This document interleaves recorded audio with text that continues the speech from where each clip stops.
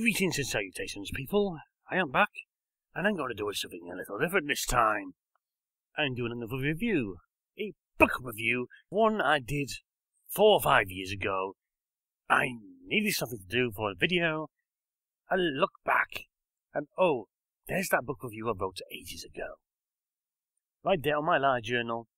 So, why not translate it into something a bit more vocal? The book in question is the collected tomes of the Chronicles of Malus Darkblade, Volume 1. First 3 books in the translation of the Black Library's comic series, Darkblade, transferred into the written text, and of course taking some liberties with it to translate into a book as such. First of all, just who is Malus Darkblade? For starters, Malus Darkblade is a Dark Elf of the Warhammer universe. Who are the Dark Elves? For comparison, let's say we take the general theme of the Vinzer Empire from Dragon Age. Slavery, power, treating the lowers as scum. That lot. And combine it with the malice and general self-entitlement that comes with the YouTube comments. And you get close to what we get with the Dark Elves.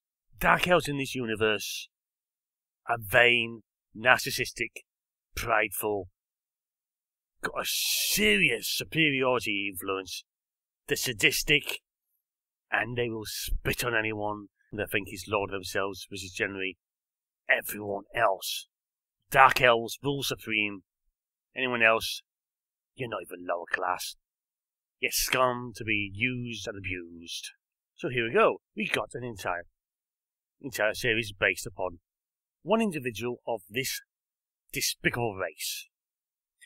Now, of course, since this is a Black Library production, it will be graphically violent and far from family friendly. This isn't going to be for everyone.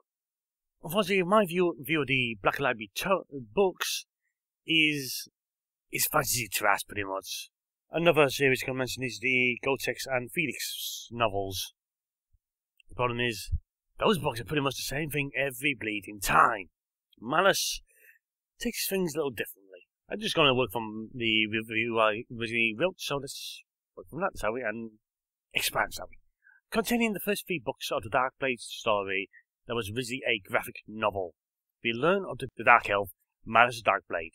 He's a cruel, cunning, ruthless, and utterly a prime example of this evil race. Malus is tricked and finds his very soul at risk if he's unable to complete his allotted task of recovering 5 relics and freeing a demon prince within 1 year. Now, if you think I'm giving away too much information, I am not, as this is pretty much what is written on the back of the book. First of the books is Demon's Curse, where we learn of the events that led Malus to be striking a deal that got him stuck in his very unfavourable situation.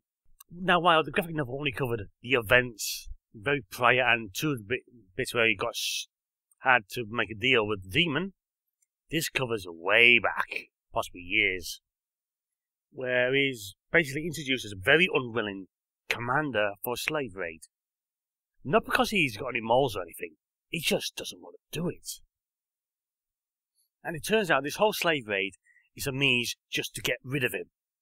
He is the unwanted son, fathered only as part of a deal to have a dark sorceress alliance to a particular ruler. Malus is never wanted, he's hated.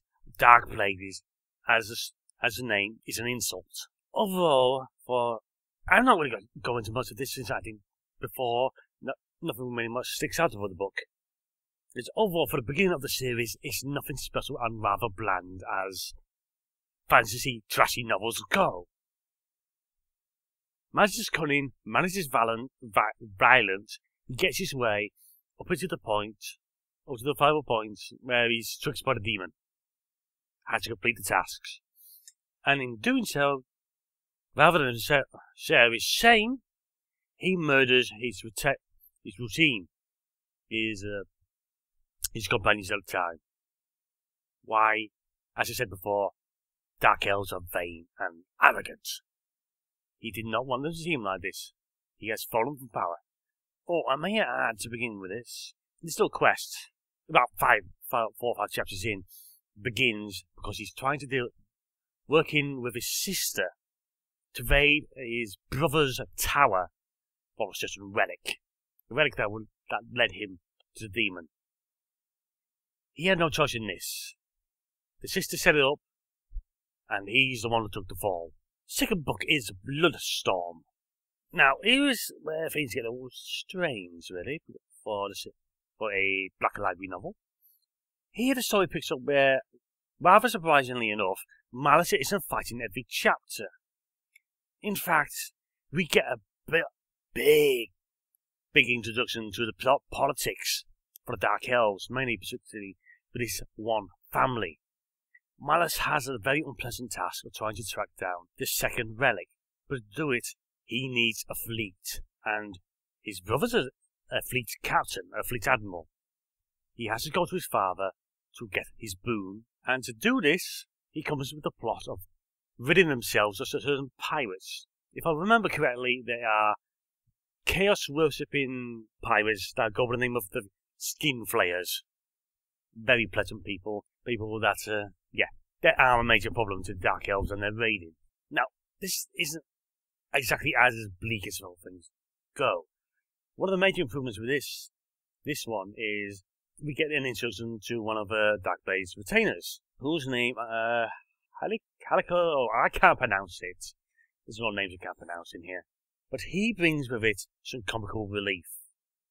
He breaks the darkness, breaks the tension, all that lot. It brings that needed humour into it. We get a far more involved story with this, where Malus does what he does best, and that is his cunning and treachery put to the task to best further his own goals, through politics, through violence, through trickery and all that lot. In the end, he does achieve his task, and as an added bonus, he manages to kill his admiral brother. Now, finally, for this free pack, we have the Reaper of Souls. And dear God, this is the darkest of the trio, where Malus not only has to deal with covering the third relic, but has to deal with the events, the conclusions from before, in the first 2 books. Malus loses everything in this.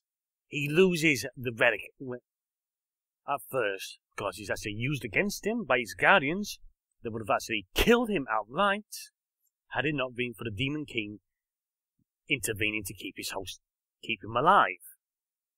He loses it to someone else, more Dark Elves who did raided the place. He goes after them, kills everyone, however not before the alarm is raised and he's forced to flee. I can't exactly recall if he has the relic or not or regains it at the end of the story. Simple fact is, Malus led down a very dangerous path where he has to turn to a uncle, I believe, or uncle or stepfather, I can't recall. And a character actually appears in the second graphic novel, kind of mixing things up, introducing the black history. And it turns out Malus is used by another sister. Actually, I believe it's the sister that sends him down this path, who's now using him as a weapon to get back at Hag Reef, which is their home. It's very dark, very depressing, and Malus is way out of his depth in this one.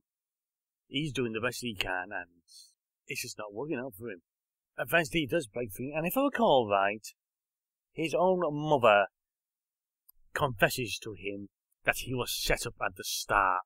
She was responsible for killing the previous Hag Reef's leader's wife, crippling another of the sons, who by all rights should be dead because he's a male sorcerer when in Dark Elf lore only females are allowed to be, and she basically arranged for Malus to encounter this demon.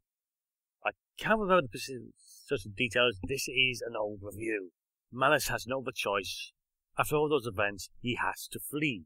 Overall, an interesting take on the story set down in the graphic novel, both fleshing it out and changing it ways in regards to give a more fully complete story. If you're a fan of the Warhammer universe, if you're a fan of the Warhammer world and all the main characters who are not in the least remotely righteous about, then remotely righteous about the canon set down in the comics? Gee, I wrote this bad. Then these are definitely worth a look, and definitely had me looking around for the last 2 books. However, I will put it simply, Malus is not a hero. Malus is an antagonist. Opportunist and sadistic. Dark Elves are pretty much the definition of evil. If you want a series that takes you away from the normal goody-goody sort type things, for the betterment of all things, this ain't for you. If you want a scumbag main character who's out for himself and all that lot, this may be for you. So, this is me making a mockery of this. Later all.